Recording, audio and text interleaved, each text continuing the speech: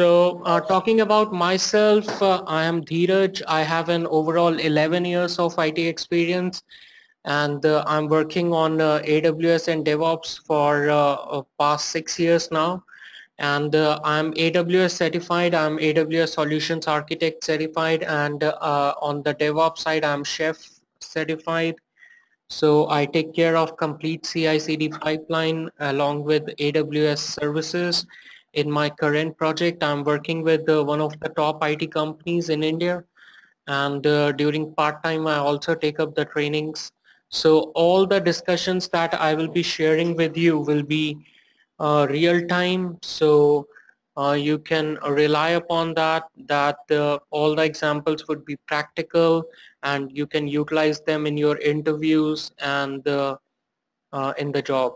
All right, so that's a brief introduction about me. Talking about my training experience, I have delivered close to 1000 hours of training on AWS and DevOps, and I assist people with uh, clearing their interviews. I provide them the questions that would be asked, and if someone wants to clear the certification, then I also provide dumb questions. I will be doing the same with you as well.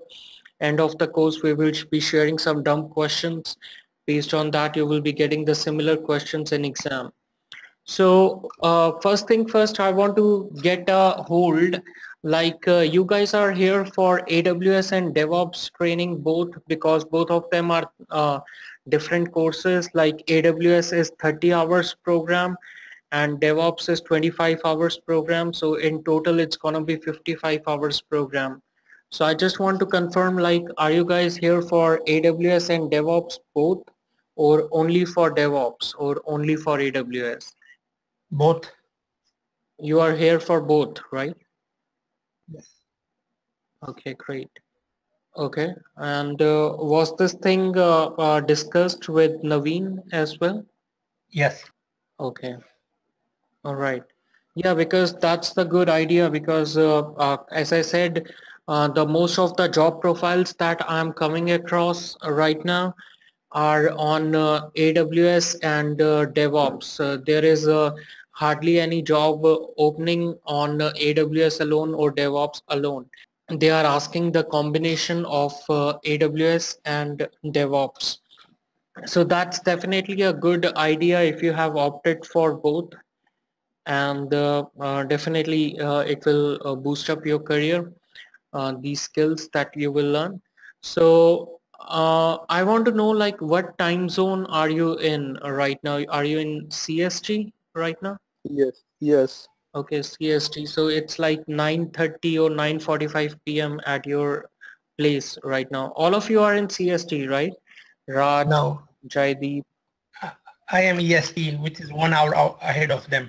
Oh, which is so Ahead of, it's quite late for you. It must be like which is fine. 11.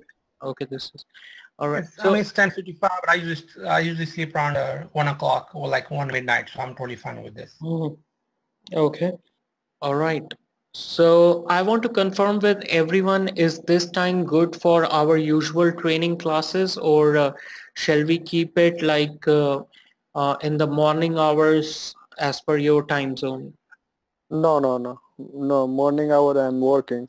Or morning hours you are working?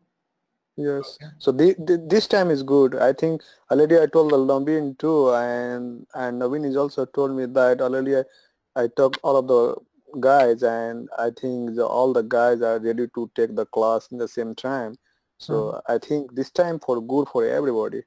Right, right. Yeah. It's good I, for me as well. So I'm perfectly all right with it. How about you, Anup? Is it fine with you, the timings? this is perfect for me. Okay. How about you, Jaideep? Raj, is this time perfect for you? I'm not sure. I mean, like, my schedule is not yet fixed, so I'm trying to get my schedule fixed. Once I get it, I'll try to. Okay, no problem. You can figure that out and let us know. Sure. Okay. So guys, let us begin with our journey on AWS and DevOps. As I said, Both AWS and DevOps are two different courses. AWS is 30 hours program and DevOps is 25 hours program. So the complete course will take close to 6-7 weeks. 7 weeks it will take to cover from now. And after 7 weeks you can start your marketing, and you can expect a good job after attending the training sessions. All right. So there is a quite a lot things that we will be discussing, we will be learning in AWS and DevOps. So I want to give you a brief overview that what exactly we will be going through in AWS and what exactly we will be taking up on the DevOps side. Okay, so all these sessions will be recorded because I'm recording this session right now, and all these sessions that we go through will be recorded, and after the class I will write down your email IDs and I will send the recording on your email IDs, on your individual email IDs. You can download the recording from Dropbox. I will be uploading it on Dropbox and you can download it from there. All right, I will be sharing a link with you. All right, so this is the agenda for next 30 hours on AWS. Okay, so first we will take up the first module, that is introduction and getting started with AWS. Okay, and every class will be like 1.5 hours long. So you will have to spare 1.5 hours from your schedule and devote that time into the class, into learning AWS and DevOps. And trust me, it will be fruitful. It will be the best investment that you will be making in terms of time. All right. So introduction and getting started with AWS will be the first module. After that, we will be taking up the second module, that is Amazon EC2. Now, what is Amazon EC2? It is the virtual servers in the cloud. Okay, so the name that they have given to the virtual servers in the cloud pertaining to Amazon is EC2. So we will be digging deep into Amazon EC2. In the third module, we will be learning storage services and AWS CLI. So what does that mean? Now in storage services, we will be talking about a lot of storage options that we have with AWS, like EBS, Elastic Block Store, Amazon S3, that is Simple Storage Service, AWS Storage Gateway, and many more. So all of us are aware about the companies like Dropbox. What we can do with Dropbox, we can go there, we can upload movies or files, photos, and share it with our colleagues, right? So not many of us know that Dropbox at the backend uses Amazon S3. So they are utilizing the services of Amazon S3 only at the backend. All right. Now, after that, we will be looking into the fourth module. Now, I'm sorry, I forgot to tell you about AWS CLI. CLI is command line interface. Using the command prompt, we will be issuing certain commands to Amazon Web Services, and it will be performing the task rather than following the usual console way. Okay, so we will be digging deep into it. Then in the fourth module, we will be looking into VPC and Direct Connect. So what is that? VPC and Direct Connect, the whole AWS is the public cloud. It's available on the internet. So it's very easy to breach the security. But once you have something private of your own, like your traditional data center, the things become more robust, right? So if the VPC provides you that alternative wherein you can have your own traditional data center amongst the public cloud. So we will learn how to set up that.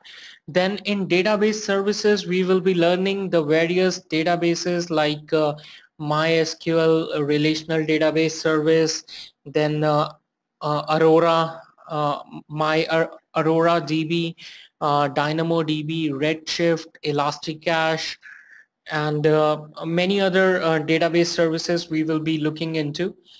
Then in the 6th module, we will be looking into ELB and auto scaling. So we will be learning the concepts of load balancer and auto scaling. What is auto scaling? It's like scaling up and down as per the requirements. Okay, so if the demand is high, adding more number of servers. If demand is low, removing the extra servers. Now, then in the 7th module, we will be covering Route 53 and management tools. So Route 53 is the domain name service from AWS. So it's like you have purchased a domain name from godaddy.com and you have hosted one EC2 server in AWS.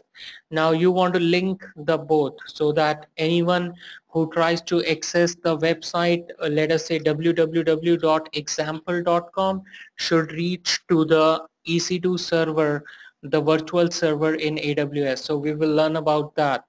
In the management tools, we will talk about various services like we will talk about CloudWatch, CloudFormation, and Lambda. So those kind of services we will discuss in management tools. Then in application services in the module 8, we will talk about the services like simple notification service, simple email service, and simple messaging service. So we will look into that, using which you can get the communications done in your inbox. And we will also talk about Elastic Beanstalk. Now there is a very famous terminology these days, that is serverless architecture. That is possible because of Lambda.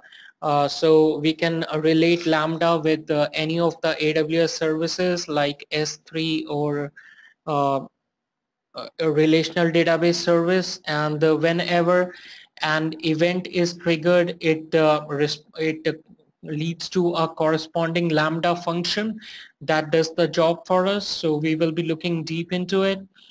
Then in the module 9th, we will be looking into the service called Opsworks. Now it is a DevOps service. It is a configuration management service that basically involves a DevOps tool called Chef. So we will be leveraging the benefits of Opsworks. And after that, we will look into IAM, that is Identity and Access Management. That is basically one of the security services from AWS. We will learn how to enable multi-factor authentication and implementing roles and policies. So in the 10th module, in the last module, we will have a set of around 40 dump questions. On the basis of that, you will get the similar questions in your exam. So there will be around 40 questions that we will be covering, and it will also be a doubt clearing session because you would have gone through the 30 hours of training, and if you have any questions or any queries, that will be the best time to ask.